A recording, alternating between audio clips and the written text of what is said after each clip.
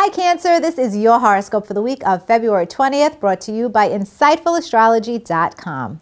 On Sunday, Cancer, Mars, the planet of energy and action, will link up to Neptune, the planet of fantasy, now in your 8th house. Mars happens to also rule your sex drive, and the 8th house is the area of your chart that rules deep intimacy. With Mars and Neptune connected in your 8th house, you have the ability to go after achieving one of your fantasies. On Monday, Mercury, the planet of communication, will enter your 9th house, and the very next day, Mars joins.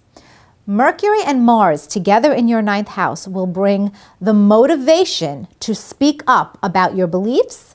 It will also be tremendously helpful if you are in school for something, learning some advanced course of studies. If you need to take a certification exam, your mental energy is really high now. You're alert, so use it well.